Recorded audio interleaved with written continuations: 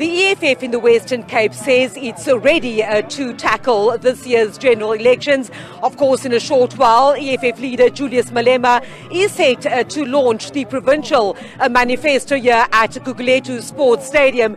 Joining me now is the EFF chairperson in the Western Cape, Unathi Ntame. Unathi, very warm good afternoon to you.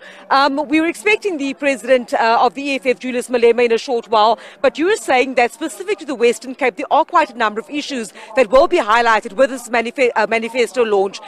In the Western Cape context, what are you as the EFF saying today?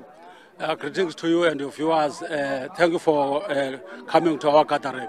We're expecting our president to touch on the issue of racism that is happening in the Western Cape. We're expecting him to touch on the issues of high crime rate that is here, and also the discrimination and the lack of service delivery to most of the black areas and colored constituencies that are not getting any services from the DA. So that is what the president will be talking about. And obviously will also be delivering the EFF manifesto, particularly what the EFF will be doing for the constituents of the Western Cape. So you're talking about what the EFF is doing or will be doing for the Western Cape's constituents. We do know that the EFF is the third biggest party here.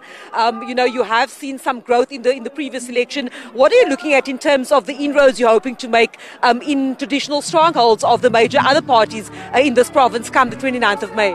It's unavoidable that the EFF is taking over, or the EFF will ensure that the DA is performing below 40%.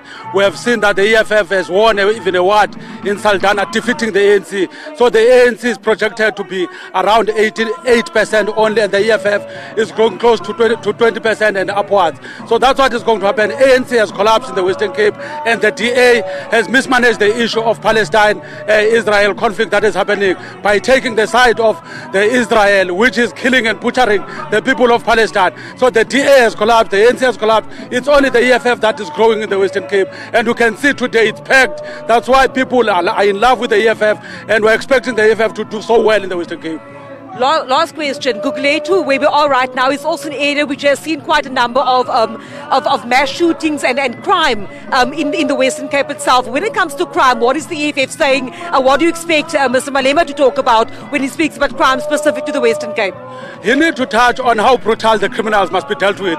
The state cannot massage the criminals. You have seen that the DA is not servicing black constituencies because they are saying that they are scared of the protection fee that is happening here. How can a DA state be scared of criminals? Because the DA is supposed to be decisive with the criminals. So that's what the EFF is going to do. The EFF is going to deal decisively with all criminals and will make sure that there is no criminals that are taking women for granted, that are ensuring that women in the Western Cape and children are not comfortable to walk in the streets of the Western Cape.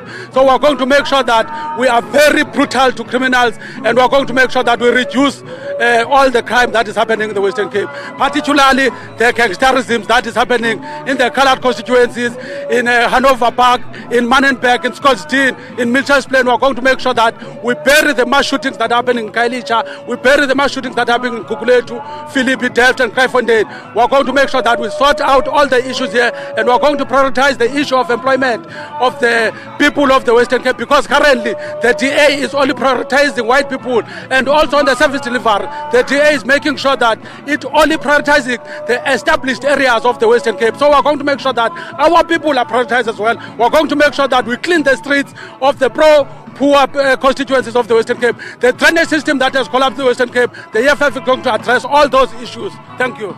Thank you so much for speaking to me. Of course, the Provincial Chairperson of the EFF here in the Western Cape, Unathi Ntame, speaking ahead of the address by Julius Malema, the EFF President, here at the Gugulethu Sports Stadium, talking about their plans for the Western Cape ahead of this coming election, and also saying that service delivery as well as dealing with crime will be among some of the top priorities, and also ensuring that calm is brought to areas such as Gugulethu and across the Cape Flats. Of course, this is the provincial manifesto of the EFF due to take place in a short while.